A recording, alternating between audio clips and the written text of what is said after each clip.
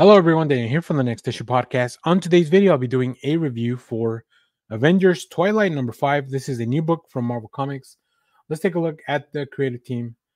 This book is written and drawn by Chip Zdarsky and Daniel Acuña, respectively, with letters by Joe Caramagna. Book 5, and the truth is reign. Here we are. This is the moment we've been waiting for, the reveal of what really the meaning behind H-Day. After the big revelation from the last issue, can these Avengers stop what's coming? In this issue, America and democracy are under attack. Can the Avengers of tomorrow save a country from itself as their greatest enemy dismantles everything Captain America holds dear? It's a battle decades in the making, and no one is safe.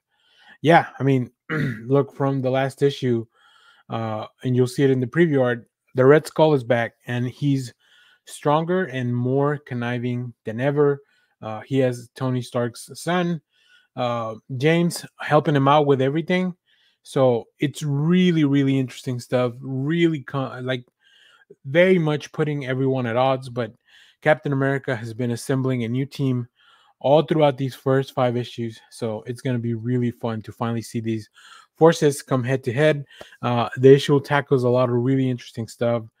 And also this version of the Red Skull just feels like a lot more sinister than we're used to. So let's talk about some of the art. So I'll pull up some of the preview pages. Daniel Acuña, once again, I love this fusion of like the Red Skull and a sort of Iron Man type of armor with Ultron designs, right? It's really cool. I think it looks great. I also love how he shows the distrust that the Red Skull had in the Ultron program that was helping him out when he asked James to make sure that there's no malware or anything.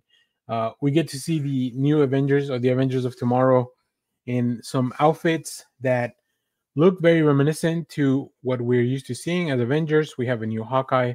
Of course, Thor's back, Miss Marvel, Captain America, and Iron Man finally is able to join the fray. So really cool stuff. And then here we see the attack on Washington, D.C. I won't go too much into details here.